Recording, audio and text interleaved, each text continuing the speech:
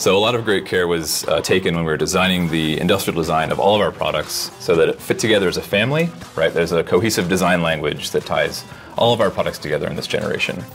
And we had to come up with something that would really encapsulate all those components in a very efficient footprint, but still be compelling.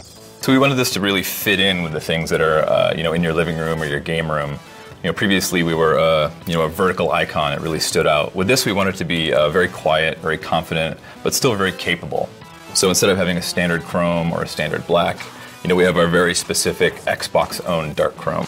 And even down to the micro detailing. We have a new key for the ABXY button. There's 3 injection molding processes that go into making this key. And it becomes almost a new icon when you're looking at the controller itself. The controllers for me are, I love seeing the things that weren't done, the design bits that weren't adopted. Did you guys machine these, or are these 3D printed? So these are 3D printed.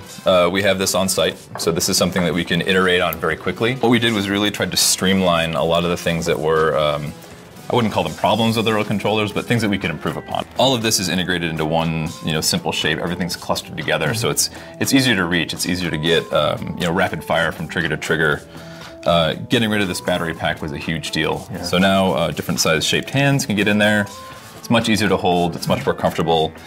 After a couple hundred controller mock-ups and 100 versions of the Kinect sensor, is there one that we can actually take a look at? Yeah, we've got one right over there. Here we are. I mean, here are the babies. It's meant to tie in with things that are already seen in your entertainment systems in your home.